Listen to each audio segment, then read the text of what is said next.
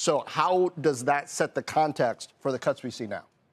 Yeah, hiring has certainly ballooned. I think it's clear across tech. Coming, out of the pandemic, everyone believed a lot of those trends were durable, sustainable, and kind of hired and planned accordingly.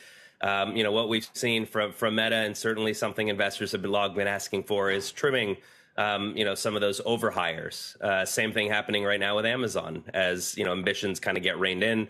And the last one standing that really hasn't kind of gone through, of least big tech on the layoff side, is Google. And Google hired a record amount of people, these last 2 quarters, up to 12,500 new hires this past quarter alone. And so they've kind of gone, in the opposite direction at the moment, just in terms of the number of new people that they've brought in. My argument, Mark, and tell me if you think this is right, is that these cuts are not based on bad times.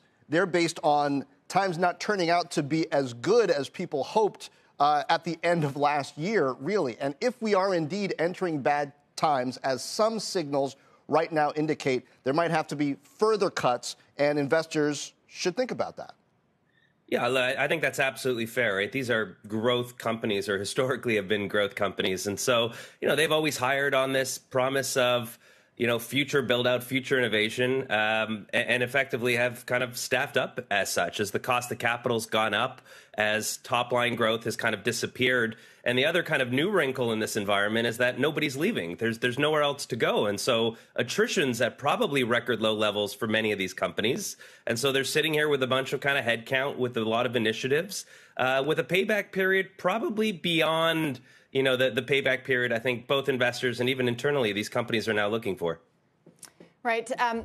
Mark, I'm sure you saw the TCI letter to Alphabet talking about making a number of the changes that you're yourself talking about. In it, they talked about Waymo in its other bets category. They say that it has not justified its excessive investment and its losses should be reduced dramatically. Do you believe that Waymo hasn't justified its investment? Is it an important technology for Google to be leading in the years ahead?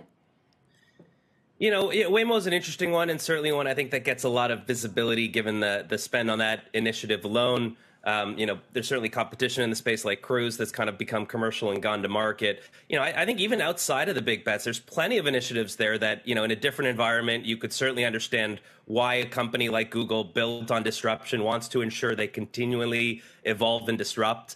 But even inside of the core business, you've got products and projects in there like Google Fiber. Do they need to be in the fiber build out business? That they're certainly putting quite a bit of money to work on. So then what do you think should be on the chopping block? I mean, there's obviously this risk that if Google scales back too much, they risk not being in on the next generation technologies. How do you rank Fiber versus Waymo versus Verily versus some of the others, Stadia, which it did cut? Yeah, I think the one thing we've seen from Google in particular is, there's even websites out there dedicated to the Google graveyard. So they've certainly got milestones and checks and balances that when something doesn't hit a particular adoption curve or, a return on investment curve, they shut it down, like Stadia recently. What we have seen, though, is as they shut down some of these projects, they effectively keep the headcount and deploy them to other parts of the business. And in a different environment, you certainly have the right to do so. What I would imagine is going to happen is as they look at these initiatives, they're going to shrink or steepen the requirements required to keep investment levels going. And I think the TCI letter, the current environment, what we've seen with peers, if there was ever a time for them to get a little bit more serious on taking cost out or winding some of these initiatives down, there's probably never been a time with more cover than we have right now.